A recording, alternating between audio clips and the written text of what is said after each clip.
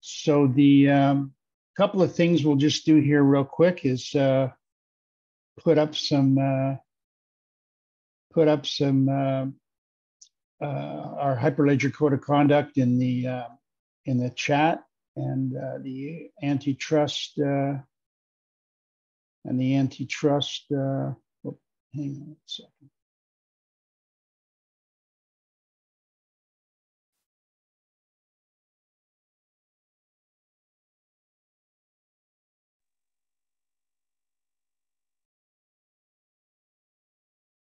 There's a link to our antitrust, our code of conduct.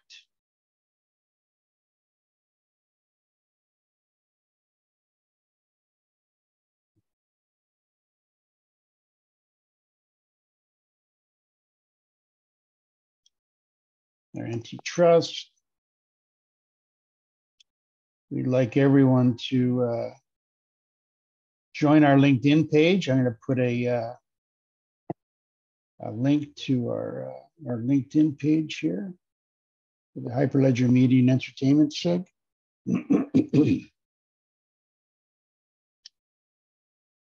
And we can start today.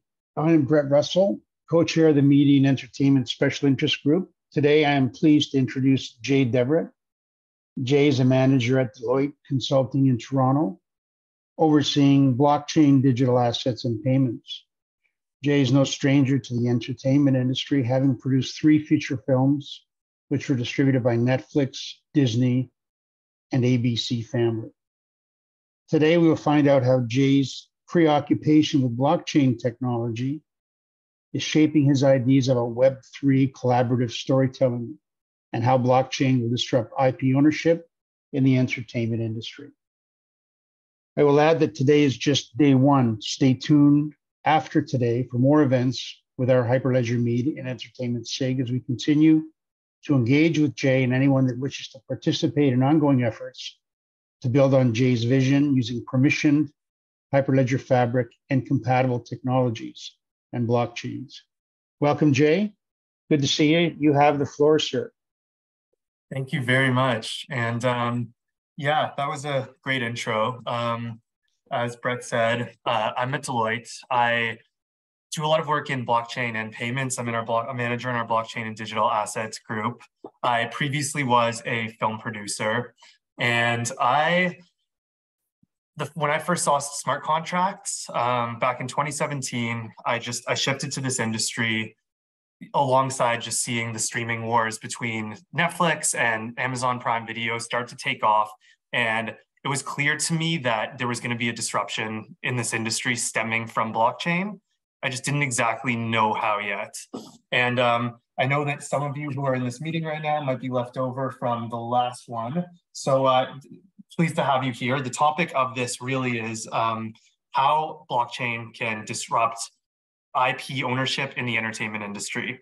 And if you've been paying attention at all just to the rough headlines, right now we have strikes going on with the Writers Guild, with the Actors Union in the States, and which is extending over to Canada.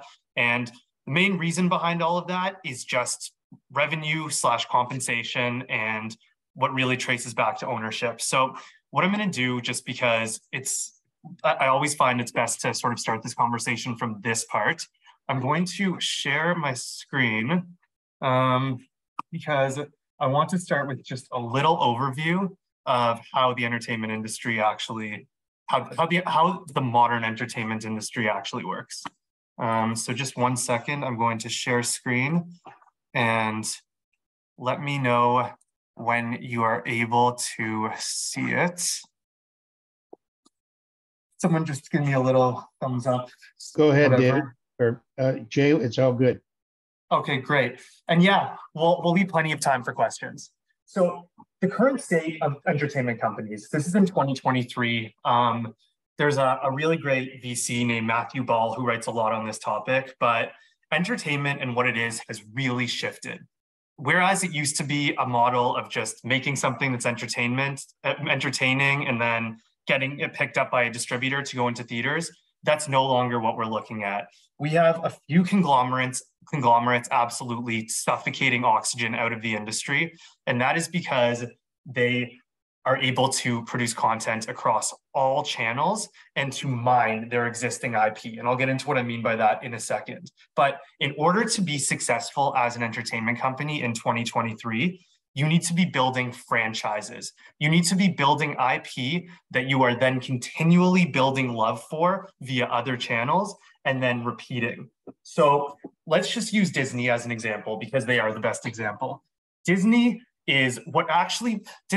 goal as a business, even though you see their films on massive screens and hear about them breaking billion-dollar records with Avengers movies, Disney's goal is actually not to get you into seats in their theater. Disney's goal is to have your kids and your nephews and nieces wanting to wear Spider-Man pajamas and just wanting to ride the rides at their parks.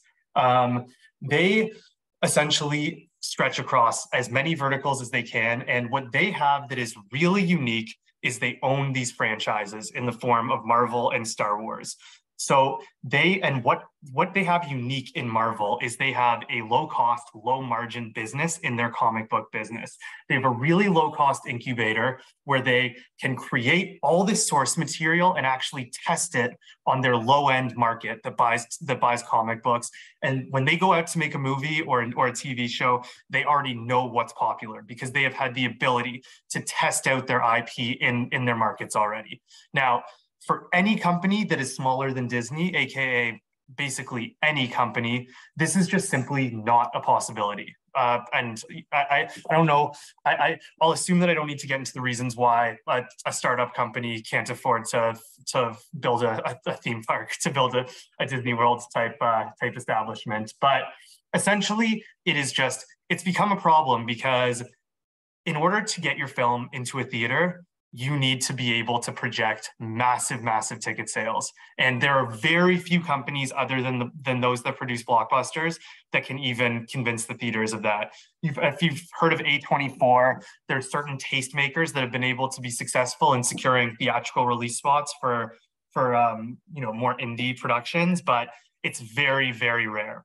So another thing to note, though, is that even Disney and even the Netflixes of the world, they cannot do it all. They cannot do all of this. Specifically, one area that has become increasingly important for entertainment companies to capture is video gaming. And Netflix and Disney have both tried and failed at launching their video games in-house. And that's because it's because for an entertainment company that does screen entertainment to build video games, it's the same as asking a film producer to open a restaurant. They're just completely different competencies. So as it says along the bottom here, partnerships are required when building love for IP via channels that are beyond your core competency. And Disney, the most successful video games based on Disney's content in the last couple of years have been those where they've licensed out their IP.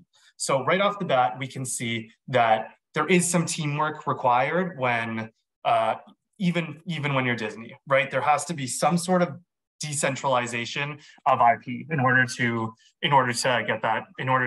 sort of bring these areas alive. So now let's expand this framework a little bit and let's talk about if IP is at the center of any entertainment company, where does IP come from?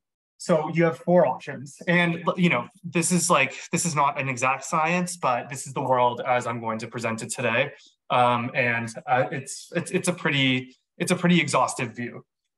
So your first option is you can mine your own source material, and what do I mean by that? It's exactly what I just talked about with Disney and owning the comic books. It's if you already own a catalog of source material, you can do more with it. It's the same way that on Netflix, if they already own Stranger Things, they can create and they need to boost some viewer numbers, they can put out, and they're between shooting seasons, they can put out a making of Stranger Things documentary, or they can go do some sort of event or installation in a mall. That's the type of thing of mining their own source material.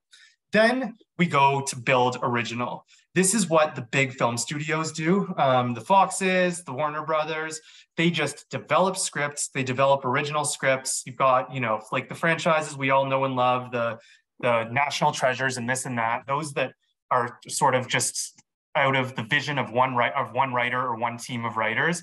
This is extremely expensive because you're dealing with, and I mean, let's just say they're both expensive to actually come into. When flipping back to mining your own source material, you need to be able to own a catalog that people actually love, right? So it's like either you stumbled into a series that people love or you haven't.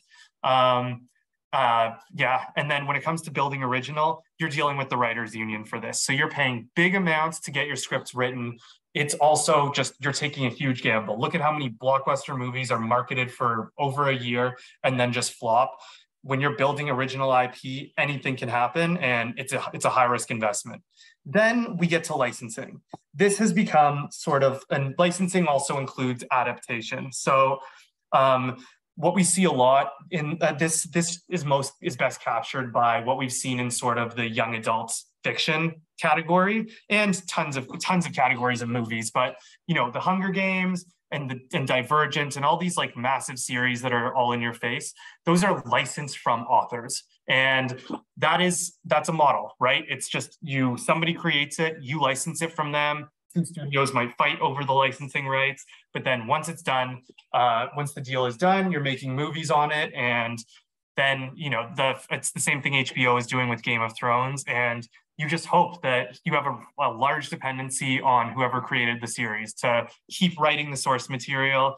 And otherwise, if that writer drops off for some reason, you're going to need to figure it out. And if anyone in this room watches Game of Thrones, you see it's a perfect example of the risk when the adaptation eclipses the source material, and the source material is not there yet, and the result disappoints the fan base and severely lessens the value of the brand.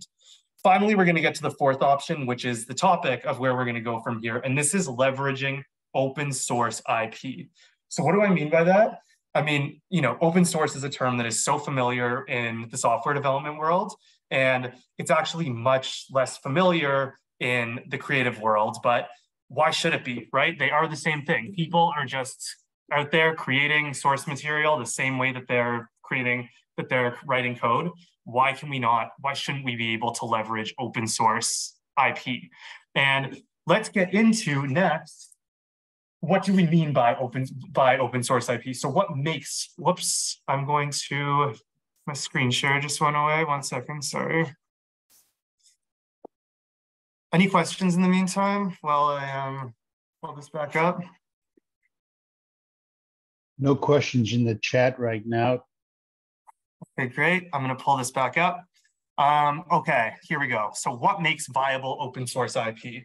So there's sort of two ways that we have seen this coming that occasionally interplay with one another. And there's some really great examples. So collaborative storytelling, let's start with that on the bottom, can include a whole bunch of number of things. There are communities for it that we see on Reddit. So like it goes from, it can be just a really fun exercise that is just storytelling where people build upon each other. And probably the most famous example of that is fan fiction. So I'm sure a lot of people may or may not know this, but if you've heard of the 50 Shades of Grey franchise, 50 Shades of Grey started as Twilight fan fiction, which of course was not legal, strictly speaking, right? Because we talked about in our previous slide, that would have been the licensing part of this, that some movie studio licensed the Twilight books, and then online, they just, with no intention to make money out of it, started just writing fan fiction about it that drifted far enough from the source material that it wasn't actually a copyright infringement anymore. But the thing was, once it drifted far enough from Twilight fan fiction, all of a sudden it was just people collaborating and adding on to stories. And all of a sudden one day, a publishing studio licensed somebody's book, 50 Shades of Grey, and the community really revolted against it. They basically said, this book is full of stuff that was contributed upon from the wider community. She's getting full credit for this. they actually appealed to the author of the Twilight books to say, like, can't you sue her? Or can't you sue her or shut this whole thing down, like, given it started off of Twilight? And the court actually ruled that there was no case because it had drifted far enough from the original source material. So unfortunately, the fan fiction community kind of actually just dispersed after that. Like, that event killed the fan fiction community, and we don't really see it anymore, with the exception of the, there are platforms called Wattpad, etc., where it's just people really purely trying to write fan fiction on their own. But there is no more collaborative fan fiction. You really only see collaborative storytelling now on really niche internet communities.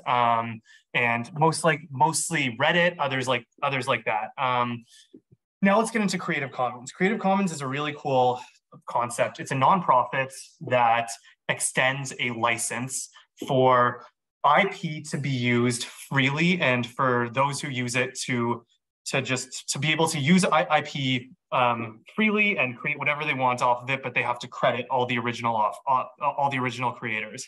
So the most famous example of the Creative Commons license is Dungeons and Dragons. And whether or not you know what Dungeons and Dragons is, you've surely heard of that. It is a massive gaming brand, and anyone at any time can just adopt the Creative Commons license and make any IP from Dungeons and Dragons. There's actually this show on Prime Video called Vox Lux, which is just an independently produced television show about a Dungeons and Dragons game that a bunch of people played together, that people started to like so much that it wound up becoming a TV series. So what is the problem with Creative Commons, though? So there actually have been some problems that have led it away from being as prevalent as it could be. So one, using the Creative Commons license requires attributing all the authors of the original creative works, which can be inconvenient when you're leveraging works that are based on a whole chain of other people's works. So like a lot of people have argued that it will just erode creativity to do this, because people in creating something have to trace down who all the authors are, they have to credit them, they have to get their permission, etc. Then critics have also worried that there's no obligation. The Creative Commons license doesn't provide any sort of requirement to kick back revenue to the original creators. So they thought that if there's a system where people are going to be creating stuff and having other people building on their work and not being paid for it, it's gonna degrade trust, and people aren't gonna want to be putting their works out there. And then finally, there's no central database of Creative Commons works that's controlling. So really, just if you want to leverage someone else's work, it's completely on you to enforce the contract on one side, and it's on the other person to trace down whoever it is. Like, this is just simply a legal framework that can be extended. There's absolutely no central database. So granted that now we're 20 minutes in and I've been talking about the entertainment industry and I haven't even touched on blockchain yet, let's get into the reason why we're here. How does this whole problem get solved by blockchain? And that is through tokenized IP. So everything that I just talked about is solvable through blockchain. And as I've been discussing with Brett over the last couple of weeks, we are on the absolute beginning end. We haven't even seen the beginning of this revolution yet. This is where blockchain is heading. And this is what I personally have been trying to figure out as much as possible to map out where it's going. We're already seeing investment in startups in this space, start to pop up. But the way that blockchain can play into solving this problem is that a lot of people think, and I'm going to assume that this community, if you're here in the first place, you're at least somewhat up to date on what blockchain is. So there's so many people out there that still think that when they hear about the term blockchain, all they think about is, a system to overthrow the banks and the governments. That is actually that's just the fun narrative that sort of, that it's been spun into. All blockchain exists to do is to eliminate the need for trust in systems. And what do we have here? We have a system that actually works between Creative Commons and collaborative storytelling. What it is missing is trust. And frankly, there's also the other part of the ability to seamlessly pay revenues to actually automate a revenue stream and take the sort of hassle out of paying royalties and whatnot. But blockchain does both of those things. So what you can do with blockchain is you can create a system. You know what? In order to actually tell you how to do it, I'm just going to show you this illustrative view. I know it's like a little bit crude, but this because I threw it together. But I want to give you, rather than sort of just explain to you technically under the hood how tokenized IP can help this system, I just want to show you an illustrative example of how something like this would work. So basically, let's just say on Reddit, on Twitter, this can really be absolutely anything. I've just written short story in the first bucket, but it could be absolutely anything. This could be like a piece of art. This could be a picture. And this does happen, right? There's actually, you know, I won't get too deep into the details of specific examples just because they get boring sometimes when people don't know them. But there is an online story called The Backrooms. It's this concept of liminal spaces. It all started on 4chan when somebody posted this picture of what looks like a creepy empty office room with weird dim yellow lights and absolutely no windows. And the story is basically, if you walk through the crack of a sidewalk wrong, you'll no clip into the backrooms. And it has become, and the only way to get out is to play through its levels. And this has become a massive online collaborative story that you can see it spans all channels from TikTok to Reddit to the internet, etc., and to the rest of the internet. And it actually served as the inspiration for the Apple TV Plus show Severance. And I read an interview with the creator. They seek to credit the creator. There was absolutely no way to find it. There was no documentation of this whole thing. Imagine if these writers who were sitting online and just adding to something that was actually being consumed by tons of people to the extent that it was actually inspiring an Apple TV Plus show. Imagine if they could get a little bit of kickback for that, and also a writing credit on a major studio produced show on their resume, right? There is a huge barrier to entry in the writing industry these days. There is, I think, how many of us there, I have this discussion and this debate with people all the time. Is there a content shortage? I think that especially during times like this writer's strike, it is undoubted that there is a content shortage because the Netflixes of the world have nothing to buy and nothing getting made. But in general, I think that there is, I do a lot of sort of like side of desk work to actually try and put numbers to this content shortage. But people always want to watch screen entertainment, and right now it's really hard to become a writer.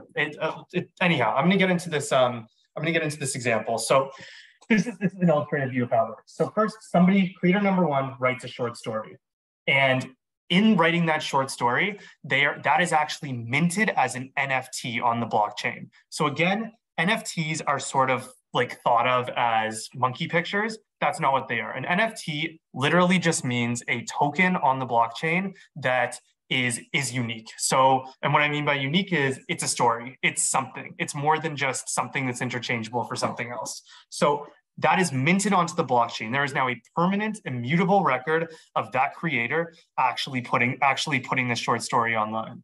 Creator two comes around and says, hey, that's really cool. I want to add to this story. They mint another NFT that has to inherit all the characteristics from the short story. I mean, I'm essentially, for those of you who know programming, I'm talking about Java classes, but for creative writing. And you must inherit it, and you must inherit it from the first notch in the story. And when you inherit it, the same immutable record is minted. Then we get to creator 3 and 4. These guys actually come up with their own, each of these two guys come up with their entries into the series. And they're different though. Like they actually branch in 2 different directions. Now we get down to creators 5, 6, and 7. I didn't realize those were on other lines. These guys, you got creator 5, who's a fan of creator 3's work, and then you have creator 6 and 7, who weren't such a fan of creator 3's work, but they really liked creator 4's work. So they start building on that. Then we finally get to the bottom, and this is where a system like this really comes into play. So let's talk about these two types of end consumers differently. First, we have curators, and when I talk about curators, I'm talking about film studios. Imagine right now, the way that Disney works is, and I keep using Disney as an example, but I could use any. Disney owns all of their IP. So the way that they really retain control over their businesses is that they own the IP that all the IP that they make entertainment off of. And this, a lot of people say that the current problems in the entertainment industry are caused by distributors taking too big of margins or etc. But the real monopoly lies in IP ownership. There is IP, as we talked about, is a low cost and extremely high margin commodity. And it is the type of property that all of its creators should be benefited for, and nobody should be forced to take a full buyout. So if we, by decentralizing IP and actually creating a framework for it to be owned and for it to be identified who all the creators going through the chain are, and actually to be able to have it also built in that there are royalties, how the royalties flow through, that can solve a lot of the current problems. It can make it a lot more beneficial, right? A kid who is in Wisconsin in his parents' basement without connections to Hollywood, but at the same time with really strong writing talents who wants to make it, can sit there and write a short story and actually get a credit on a Hollywood film, and maybe even get some royalties too, right? Like we acknowledge that there's certain things that are always going to be they're always going to be imbalanced. The curators are always the studios. It's going to take a while to topple over. It's not like we can completely displace them out of the system, but they can at least have a system in place that automates an easier way to share revenue and to actually properly credit. Then we get into the topic of AI. When it comes to AI, this is a huge problem driving in part the writers' strike right now, is people don't want AI taking their jobs. The truth is, AI is probably inevitable. I mean, these systems just work so well, there's no reason for us not to use them. But having said all that, AI doesn't just come out of nowhere. AI is actually trained off of inputs. And there should be a way to know if an AI is creating, every AI that is creating something that even presents the possibility to take a human's job is trained off of a human's work. So it's the same thing. A system like this could also be used to identify and keep track of what creative material, what IP an AI has been trained off of. So essentially this is sort of like, my plan here is to actually open up the floor and to have people really drill the topic in and let me know where you want to know more, or I can provide more examples, etc. But the concept here is just that, we within blockchain, we have an opportunity to attribute and automatically provide royalties, and obviously lawyers will still be needed. This isn't a built-in solution. Revenue models will probably be different and revenue share will be different. The first question you'd likely ask is, how do you decide the weighting of something like this? How do you decide there's questions like, what do you do if somebody actually goes ahead and just uses this anyways? Like, there's going to need to be real lawyers involved. It's still IP, but this is a framework for creating more trust and creating more opportunity and more visibility and more credit. I mean, it's attribution, and most of all, it removes the need for trust from collaborative storytelling. It actually allows collaborative storytelling to happen. The exact problems that happened when 50 Shades of Grey killed the fan fiction community, it can allow that, we have proof there of a viable, just completely collaborative, decentralized community that actually produced something with incredibly strong market viability that not only was a best-selling book, but also adapted to a movie. We have proof of that. So let's just bring trust back into it. And that's all blockchain is in this situation, right? We go back to this framework, and that's what we're just talking about here. Up until the red circle, this already happens. But it has been, as we said, Creative Commons is a great concept, but We don't have the ability to track and trace the way that you actually need to, which hinders people's ability to actually leverage the license. And collaborative storytelling requires trust, which is killed because too often one person takes the credit for many people's work and they have absolutely no way to prove it. And then from there, that's leveraged by studios or leveraged by curators, let's just say, and they develop it into across a whole bunch of different channels in order to build love for that IP. And that isn't a modern entertainment company. And this is where, this is the new value chain. And we just add one more thing to it so that we can actually really make use of this fourth bucket.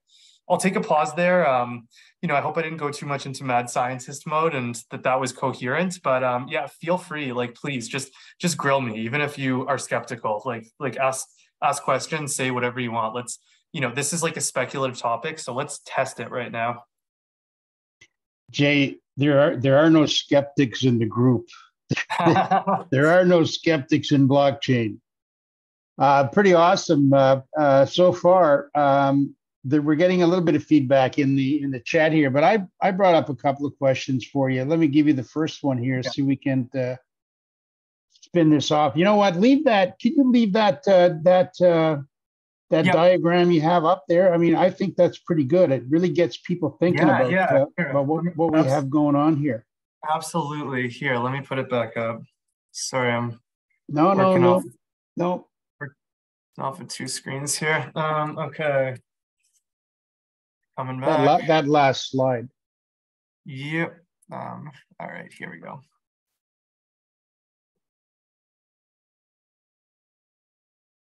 Okay, great. The next one. Oh yeah, and I'm just gonna pop the chat back open. There we go. Beautiful. So my first question is, how difficult do you think it's going to be, given your experience in entertainment and your experience with Deloitte, seeing the practical side of things and seeing the impractical side of things? It's a perfect world in consulting. It always is. It's it's a perfect world in legal. It's cut and dry. It's black and white. The entertainment industry is the furthest thing from black and white you can get. Trust is something that is always in the back of people's minds. So how difficult is it going to be to get the industry to trust this new technology? And how long do you think it's going to take? How many iterations of whatever it is we build do we have to go through before people say, you know what, that works? Or are we going to get, pushback from the industry, regardless of how efficient we make it? Go ahead. Yeah. Okay. So let me answer that question from two angles, because I think there's two elements to trust. One is the actual legality of it. So, I mean, what I can tell you, within Deloitte Canada, where I work, we are currently working with the Department of Finance. It's one of our engagements to help them develop a regulatory framework for regulating the crypto and digital assets industry. What I can tell you just through that engagement is this entire market is going to become legal. Scams within it are not going to be legal, but digital assets and tokenization, it is all coming. The governments it has been plain and simply acknowledged at this point that the truth of the matter, which is the Bitcoin and Ethereum networks have reached full decentralization, and governments have two choices: have a legal market or a black market. So as far as that goes, and I know this is the really light side of it, trust will come through the fact that regulatory frameworks are going to be drafted. And even despite the fact that the US is lagging a little bit behind the EU, Australia, UK, et cetera, it'll happen very soon. And furthermore, right now we're talking about the world of NFTs, and NFTs aren't even in scope yet. Even with the Markets in Crypto Act that the EU just released, it's the first piece of regulation for crypto that's been actually passed through and will be entering force. It doesn't even, NFTs aren't in scope yet. So this area is actually a free-for-all for a bit. I'm just going to jump onto the other side of trust, which is consumer trust. What I can say from consulting, from my experience, is that Business trust is actually secondary and less important to consumer trust. Our engagements come through when a client or a would-be client notices that their consumers are demanding crypto-enabled or blockchain-enabled products. So to me, what is required, to answer that simple question, what is required for industry trust? One, it has to be legal, which is already happening. And two, the use cases have to be viable. We're like in an early stage where crypto is just a casino now. I think that gaming and entertainment are really the easiest places because are the easiest places for trust to be built, because it is a place where you can experience an intangible that is traded for a tangible. It's a perfect example of how you balance the idea of an unbacked crypto with value on the other side. Ideas are tangible. So, jumping over to video gaming, let's look at like Call of Duty, right? If there are any gamers here, if you're playing a video game and you kill someone and you take a rare gun off of them, like, if you can just mint that into your own possessions, that is actually worth something because it has utility. So in virtual worlds where your possessions are already virtual, you have utility. And we get to story writing. So for me, I really like collaborative storytelling as an early as an early use case where this can really thrive, because these communities already exist and they require trust. And there's a really low barrier to entry for them. Like they just need to be able to trust each other. And if what builds that trust is blockchain, then they trust blockchain. So I don't know. I hope, I know I rambled a bit there. I hope that was like, a sufficient sort of answer, but yeah, like feel free in the chat to tell me if you want to hear more. I also saw a question about, and I'm just trying to get my my chat back up. So we have the legal community learning and on board about this new trust model. Yes, we actually do. I mean, like for all I know, there's IP lawyers in this room. Like this is actually a very simple topic. Like we are literally just talking about the Creative Commons license, which already exists, just giving it a little more automation, just like taking an already existing legal framework and like that's public and just giving it some more, what's the word, strength, some more power. So that's all this is. I'm looking at what's the best way to get storytellers to understand the opportunity and how to apply the tools and techniques of blockchain. Yes, okay. So there's two ways to do it. One is, and this is the same for absolutely everything we've discussed that we'll ever discuss in blockchain.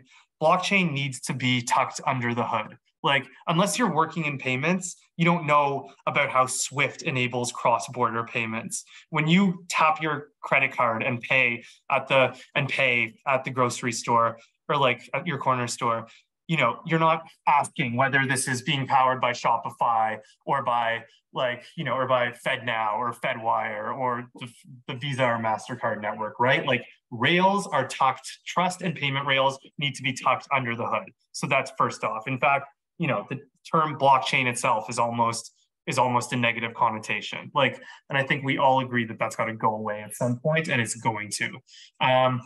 What's the best way to get storytellers to understand the opportunity? So, this is an interesting question because it's delicate and it's going to require trial and error. Like there's on Reddit, there's this like community that I love. It started based on a short story. It's called Mystery Flesh Pit National Park. And basically some guy just wrote this creative story about how underneath the whole state of Texas, there's just a giant dead animal that's been dead and nobody knows what it is. And there's been a theme park built inside it. And this grew into a giant collaborative online story where you had the most talented designers like creating just the animal, the species and fauna that grow inside this like giant organic mass. And it's just like, these people are so beyond smart. You have people creating like open source video games, etc. So one of the ways to do something like this would be to go to an existing community like that and say, hey, do you want to transplant your community into here? Now, of course, it goes without saying that there's a non-zero chance that for a lot of the people in this community, sort of making it a little more about credit and giving the opportunity to monetize it could actually destroy it. Like there's some communities that will die in the event of putting them into an environment that exists for the purpose of allowing it to be like competitive and purchased by curators. But all you need is just one good story on there, right? Like all you need is and like something like the back rooms, you couldn't put on there. There's too many people. You'd have to trace them all back. It would kill the process. So you do need to just find a young community and convince them to come over to put their story on. And then you just need to open it up. Like the point of the story is that everybody is, there's massive communities doing this already that for free. So why not give them the opportunity to benefit off of it? I can't say if you don't know, or actually I see plenty of angles past legals, but actually I say, I just want a company to work for it to be, and mostly blockchain must come under higher restrictions. Yeah, fair enough. And I saw you put another question earlier. I thought of a game plot that's the basis, then build a new comic strip from events. Exactly. So on what you said earlier, like something like this, you would actually be able to put that on there and create as many new, upload your story, upload your comic onto the blockchain, have it minted there, and people could actually just build onto it, right? Everybody hits writer's block. Like story writing is collaborative. There's a whole bunch of, there's just like within writing rooms, just look at studio films. You have these Fox films, the DC sort of cinematic universe has become a bit of a laughingstock just because its narrative structure has fallen apart. And like, this is the type of thing where if we can start with a system like this is sort of a model for true disruptive innovation, right? Like they talk about disruptive innovation as being a company, a new entrant to the market targets the low end foothold of the market who don't want to pay for something. So Netflix came in and that the incumbent doesn't care to serve because they're not valuable enough. So Netflix came in and said, Blockbuster exists, but they charge late fees. We're going to target the portion of the market that doesn't want to pay late fees, and they're willing to trade off for something. They're willing to trade off and not have access to the newest movies. And then over time, the disruptor grows and actually envelops the incumbent. And then the incumbent experiences the innovator's dilemma, which is, do we turn around and actually put the time and resources into building what our disruptor has, or do we just try and continue with our business model? And most of the time, once a company is already facing the innovator's dilemma, unless the disruptor slips up, they're pretty much done by that point. And so in this case, what we are talking about in a disruptive model like this is that a company comes in and starts targeting the people who are just using the most free, simple form of entertainment, like text and image stories online. And we tested it on that market. And then over time, like what this becomes is really valuable IP that can't be purchased. I mean, and if it can, it benefits all of its creators. But really, it just, over time, we create a new model where IP is a decentralized entity and everything else is, you have these companies working together around it who all specialize. Film companies become film production companies. TV production companies become TV production companies. The Disneys of the world aren't even worried about and the Netflixes aren't trying to worry about launching video game studios in-house. They're just plain and simply like, someone else is a video game studio is out there partaking in the IP and just building the value of this IP and this franchise on their own. And it's really just a win-win situation for everybody. This model is not about disrupting the big content creators. It's actually just about raising the tide for everyone at once, but especially for the creators, because right now it's really hard for them to break in, right? Like you can't just get a credit on a Disney show by having a good idea. But in this model, you can, and so such as should be the case. So yeah, I mean, let me exhausting transmedia value. Yeah, I mean, fair enough, honestly, the word exhausting is a little bit like daunting, because I feel like that means that it's spent up. But I would say like optimizing, maybe. Does that make sense?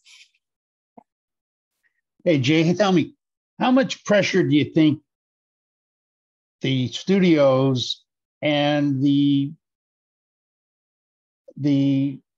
industry participants that would be most affected negatively by this sort of collaborative approach to IP, how much pressure could they exert on the technology not being adopted?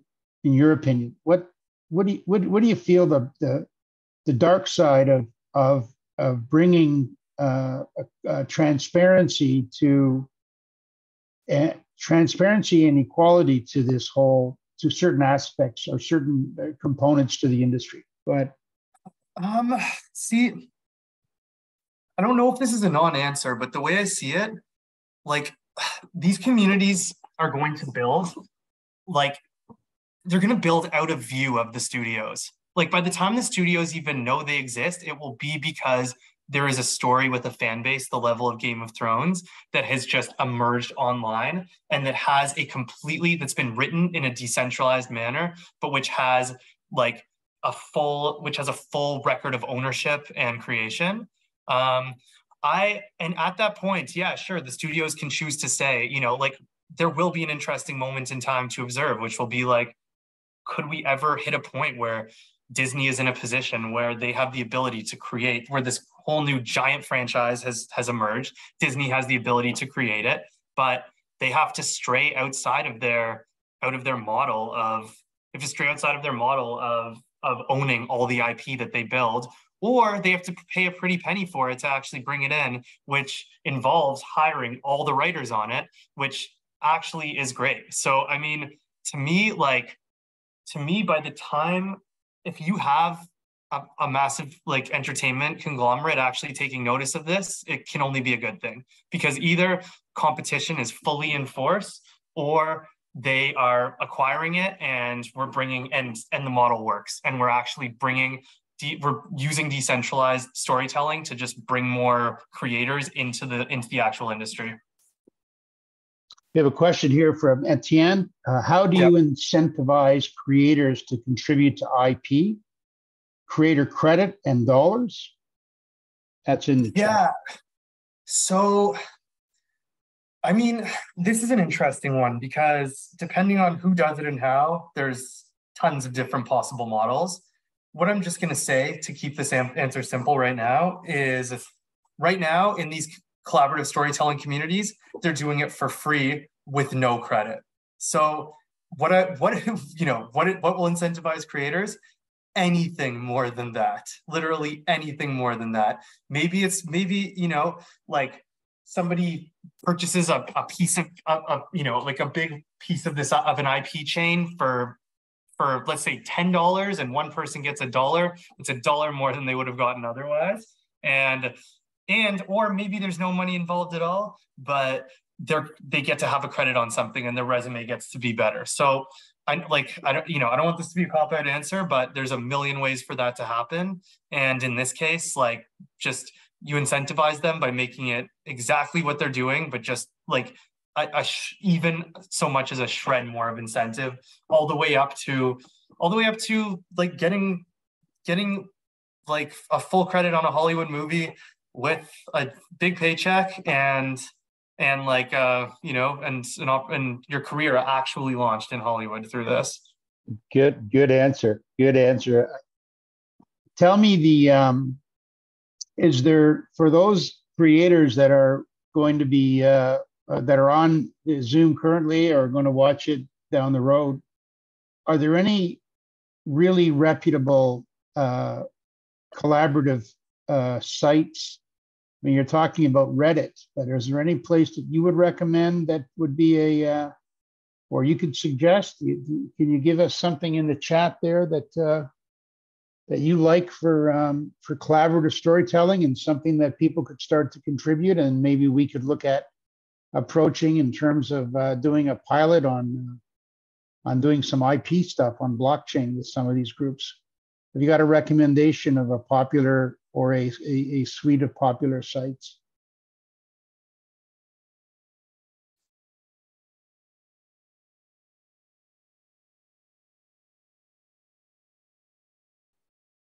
Yeah, I mean, I guess, there aren't that many. That's the thing. There actually is a bit of a gap. Like there is, there's a subreddit called r/world building. Like this is, it's sort of, this was cruising this particular subreddit was actually what really inspired me to all this in the first place. Like it's kind of exactly what I described, and people will tag the actual world they're talking about and they'll introduce some art. Someone will just come in and say, here's a map that I came up with for a mystical land, like some kind of Lord of the Rings type thing. It is notable that fantasy and science fiction are like really the areas where this thrives, where these communities thrive the most. Excellent. I'm looking at Eric is contributing here quite a bit in the chat. Some good stuff, Eric. Just looking at PI here. Eric has a blog space for multiple post stories. What to tell?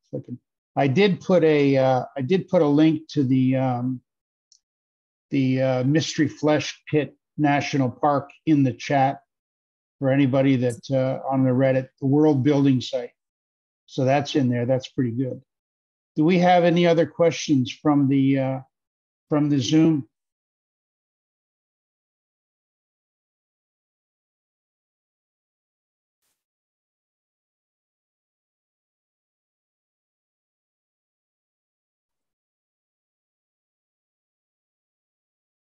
All right. Well, I mean, I guess I hope I hope people here were able to take something from this. Can we maybe get some, if there are no questions, maybe some let me know. Just write in the chat, like, did people find this interesting? Was this useful? Did people glean insight out of this? Was it delivered in a way that was sort of like, how did it come across to actual blockchain natives?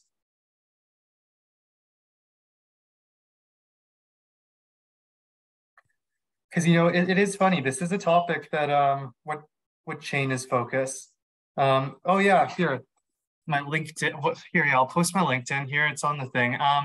What chain is focus? Honestly, this it's chain agnostic, right? Like you could have an entire custom chain, like that's a fork of anything, or a custom chain that's like this could be its own network. It could be an entire network that's just like IP focused, or you could just as easily have like, I don't know, like it could be on Ethereum. Like there's actually, I would say this is almost a use case where Ethereum actually makes sense, right? Because the high transaction fees will incentivize like only posting stuff that you are really confident in. But then again, could be Polygon, or as we're here today, could be Hyperledger on a permission network where there's actually there's an operating model that allows for no gas fees, and when needed allows you to bridge off into EVM or EVM competitor networks. But really, I do think a permission network like Hyperledger is a great place for something like this to live. And we'll have no issues interoperating with the other chains, public or other private chains. So that's the goal.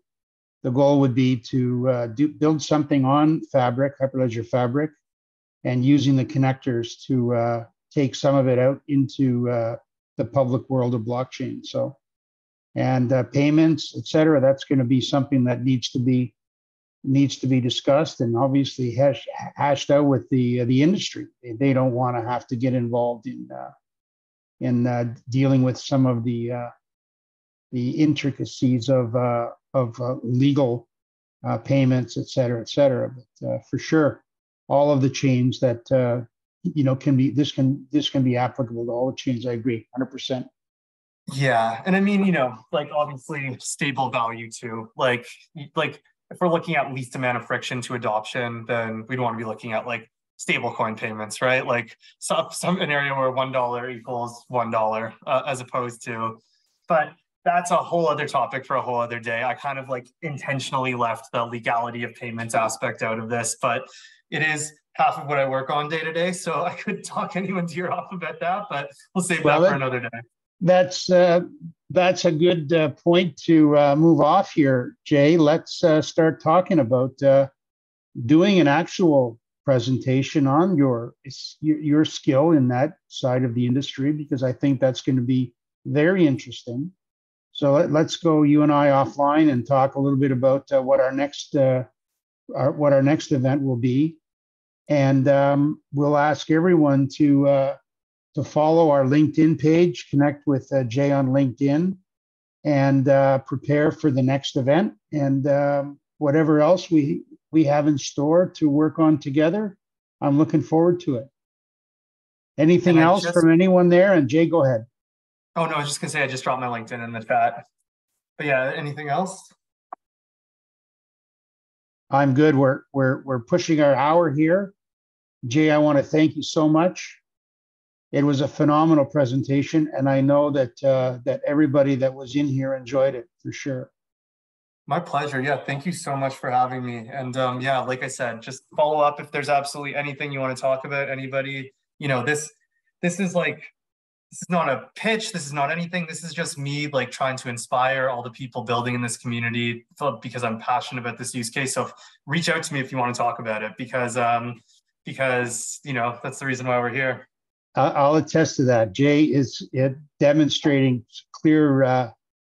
Your motivations are admirable, and I appreciate that. So we look forward to working with you and everybody. This is being recorded. It'll be on the Hyperledger website in their YouTube probably within the next couple of hours. So you'll have a look, and we'll send a link out onto our LinkedIn page to the video.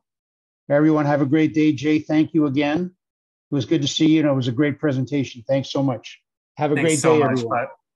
Yep. Bye, everyone. Have a great day. Thanks so much, Brett. And Brett, thank you so much for the invite and for hosting. All right. Take care, Jay. Cheers. Bye.